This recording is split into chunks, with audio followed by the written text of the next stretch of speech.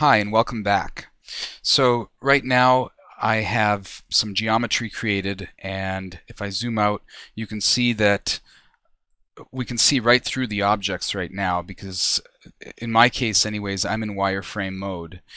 If you right click on the title of the viewport, the perspective viewport in this case, just right click on that, you'll notice that you have some options here for different ways to view what's happening. So wireframe is what I'm in right now. If I switch over to shaded mode, I can see the actual surfaces much more cleanly.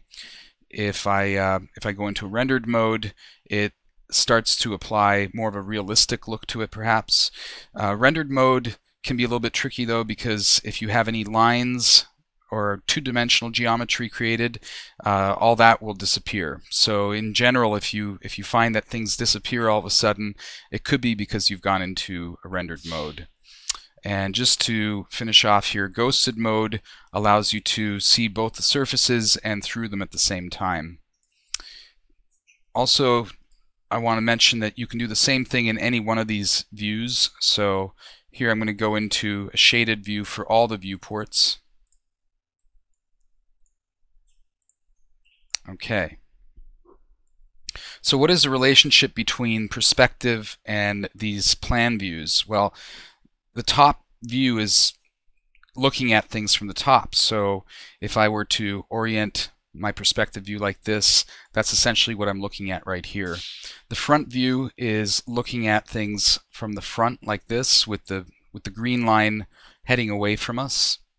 And the right view is looking at things like this. Okay, so it's with the red line coming towards us in perspective.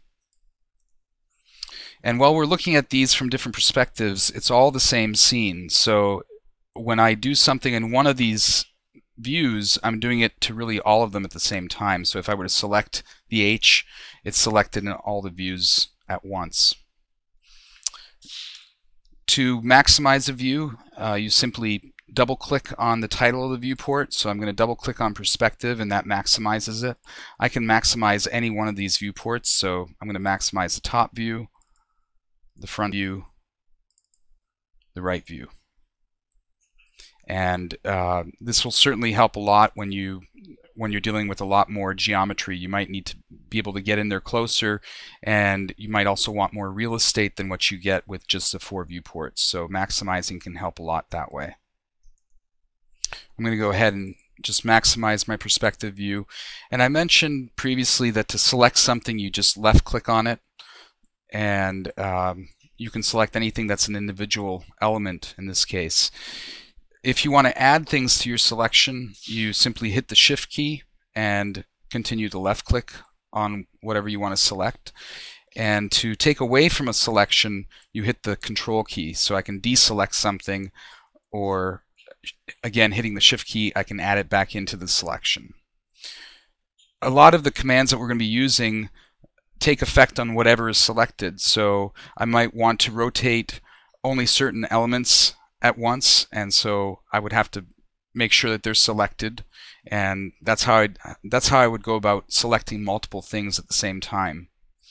Another option for selecting is to use the left click and drag method, which creates a box.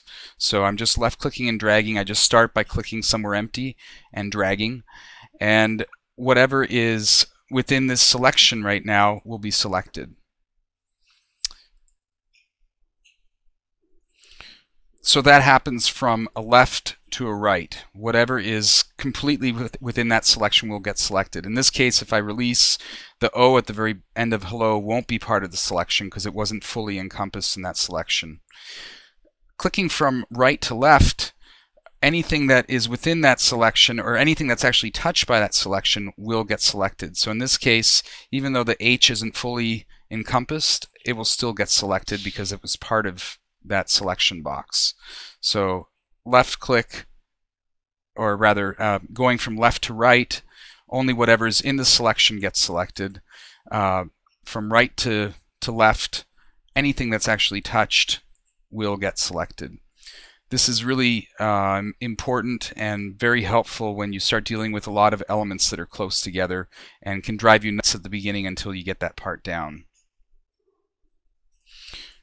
To delete an element, you simply select it and then hit delete on your keyboard. And like I mentioned before, selecting multiple elements, for example the E, and then hitting the shift and selecting the O as well. If I were to hit delete right now, whatever's selected will get deleted, so both those get deleted as well. To undo in Rhino, you simply use the Control Z, as in most programs, and you can undo multiple times as well, so that's pretty helpful. To redo, you simply do Control Y, so I'm just redoing those deletions at this point. I'm going to just undo that. And one final way to select things that I forgot to mention is the Control A command. So Control A is select all, and that'll select everything in the entire file. So even if something is off the screen, that'll be selected that way. To deselect something, again, you can just click off of it, or you can press escape and that'll deselect. So I'm going to select everything with Control A and then hit delete to get rid of it. Next, I want to show you a little bit more about the command prompt area. So we're going to go ahead and start a polyline, which is a left click. And you'll notice that when I start this command, the command prompt switched from just command with the blinking cursor to, at the very top here, it tells me command, and it shows me what the name of the command that I just started is, and then it says start of polyline. So it's asking me for something. It's asking me where do I want to start this line, and I can choose anywhere, and this could be, for all intents and purposes, in any one of these windows. So let's do this from the top view, for instance. I'm going to just start the command right there, and as I left click, note what it says at the very top here. It says next point of polyline. That's going to be my next point. That's going to be my next point. And this is indefinite until I'm actually done. It says at the very top, press enter when done. So when I'm done, I press enter, and there, that's taken me out of that command.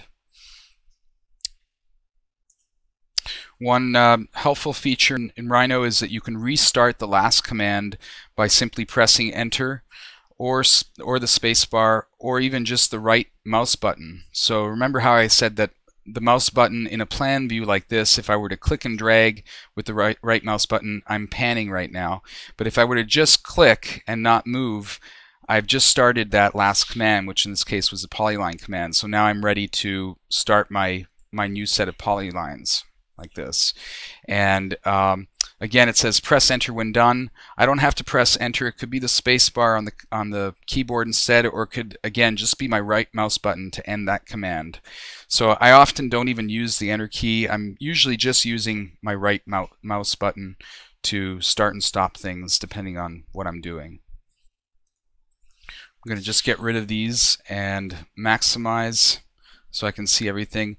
I'm just going to right click on here as well, just so I'm back to a sort of a regular perspective view here. And the next thing I want to show you is that these windows are interconnected. So when I start a command, for instance, in top view, as I start this in top view, you'll notice that I can see what's happening in the perspective view. If I move over to the perspective view, it's still in the same command, and I'm just continuing with that command. So there's a connection between the viewports in that sense.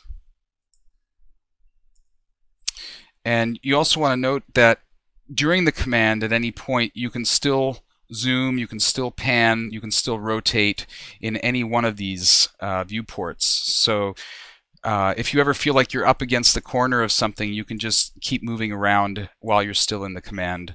And I think that's it for this video, so I'll see you at the next one. Thanks.